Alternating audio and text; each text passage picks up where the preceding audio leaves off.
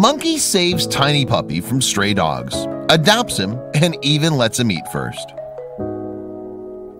In Erode, India, locals and tourists witness an unusual friendship between a rhesus macaque monkey and a stray puppy.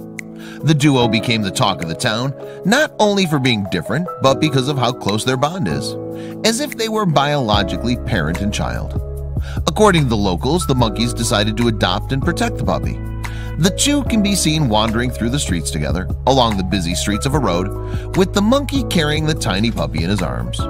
They can also be seen playing together, and when stray dogs bully or attack the puppy, the monkey immediately comes to his rescue. Locals are obviously impressed by this unlikely friendship and often leave food for them. When this happens, the monkey even lets the puppy eat first, an incredible act of kindness for a wild animal. Local news say that animal officials have taken the puppy to their custody, but the story of how a monkey cared for a stray puppy like it was his own family will never be forgotten by the people of Erode. In the city of Erode, India, a rhesus macaque monkey has adopted a stray puppy.